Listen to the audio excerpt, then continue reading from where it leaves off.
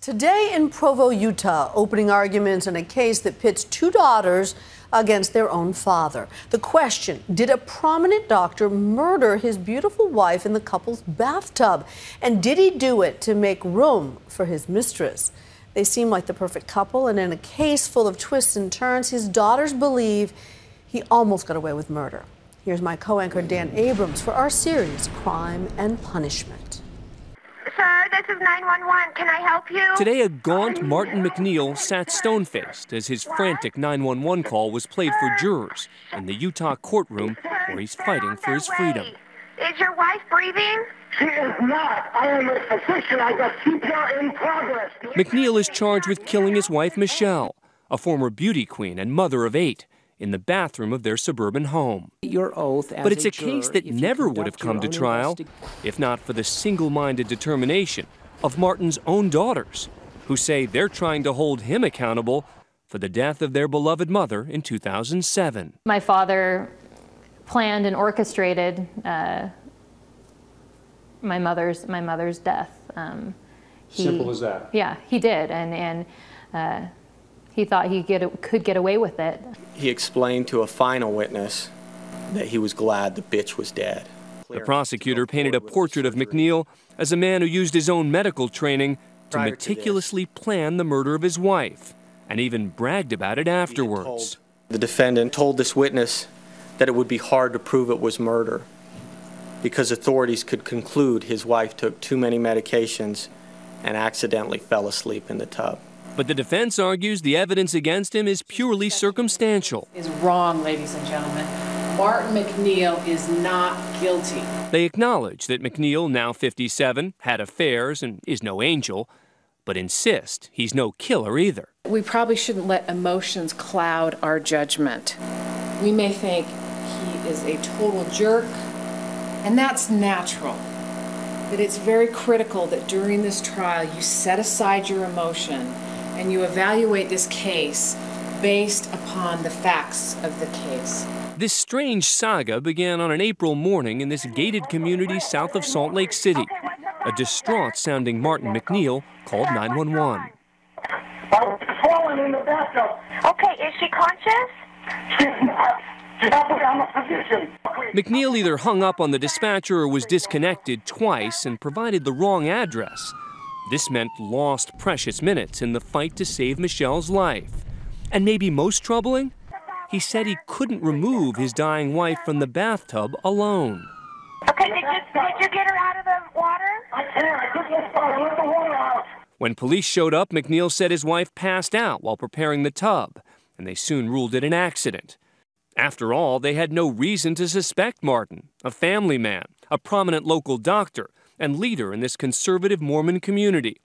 The medical examiner determined the official cause of death to be from natural causes, so the case seemed to be closed. I thought that if this is a healthy woman that died, that there would be some sort of big police investigation. Their police report onto my mother's death is about 2.5 paragraphs. But daughter Alexis was suspicious, to say the least. She says just days before her death, Michelle MacNeill shared a startling secret. She said, if anything happens to me, make sure it wasn't your dad. And I said, Mom, what do you mean? You know, what are you saying? And she just said, you know, make sure if anything happens to me, it wasn't your dad. This was the same father Alexis and Rachel had grown up idolizing. We thought, what an inspiration to become a doctor, to become a lawyer. I wanted to, you know, follow in my father's footsteps. I always wanted to be a doctor, just like him. But after his 50th birthday, they say things changed, that their dad became obsessed with his appearance, working out feverishly and visiting tanning salons. There were also unexplained disappearances from home. And finally, they say, he suddenly insisted his wife, the former beauty queen, get a facelift. And my mom had never talked about that before or anything. She'd never been into plastic surgery. So why would this doctor want cosmetic surgery for a woman he was hoping to remove from his life? According to prosecutors, so he could administer or over-administer a powerful cocktail of painkillers and sedatives as she recovered. Alexis asked the defendant what he had given her. He stated that he had probably over-medicated her.